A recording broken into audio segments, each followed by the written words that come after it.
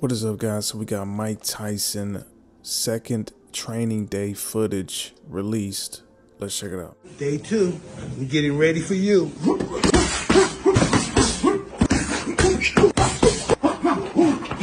2, 3, 4.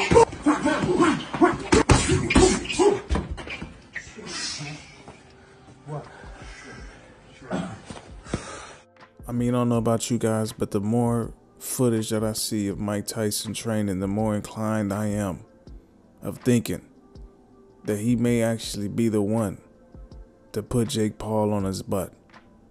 Right? Now it's going to be a challenge. 30-year age difference is no joke, but we got mitts flying off. Mike Tyson's got the pivot, looking like he ain't missed a step. Yo, I'm tuning in for this one. And speaking of Jake Paul, Conor McGregor comes out and said he's not opposed to boxing Jake Paul, KSI, or Tommy Fury. If I was to pick one out of them, I'd probably... KSI has a big name in the UK.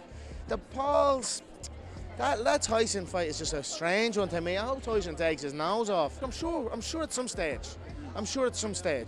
You know, we'll go through all of these guys. The Fury called me out today, or yesterday. And he beat Jake and he fought KSI. So you never, it's just like another little world, isn't it? Yeah. So I'm open for it. I'll never say no. I mean, honestly, I'm not mad at a Conor McGregor versus KSI boxing match, Jake Paul boxing match. Any combat-related activity, including Conor, I'm all for. It's been years since he's fought. And I'm not sure if it's the UFC holding him back. I don't know if he's actually wanting to fight. Who knows what's going on behind doors, but all I know is that Conor McGregor needs to get active. You know, it's just been too long. But tell me what you guys think about all this stuff in the comments below.